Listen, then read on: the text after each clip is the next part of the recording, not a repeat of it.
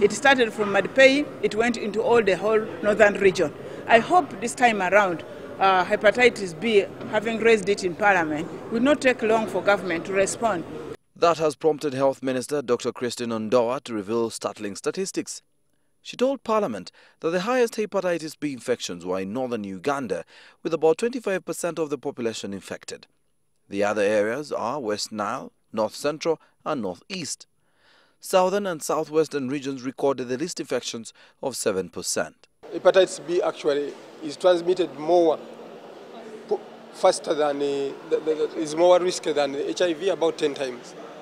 The minister also revealed that most people with the virus are unaware and could develop devastating or fatal liver diseases and unknowingly transmit the virus to others. You may get hepatitis through kissing, for instance. Through kissing, yes.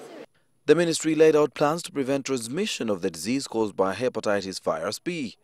These include community sensitization campaigns, routine immunization, early screening and blood screening before transfusions. Also cited was the need not to reuse injection needles and safe sex practices. The ministry has distributed hepatitis B vaccines to all the districts. It's a sexually transmitted disease essentially.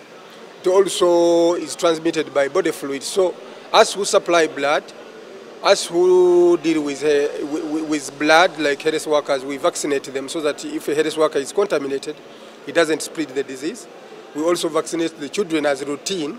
The ministry says Kitgum has reported 99 suspected cases since July 2011, 3 dead and 2 now admitted at St. Joseph's Hospital.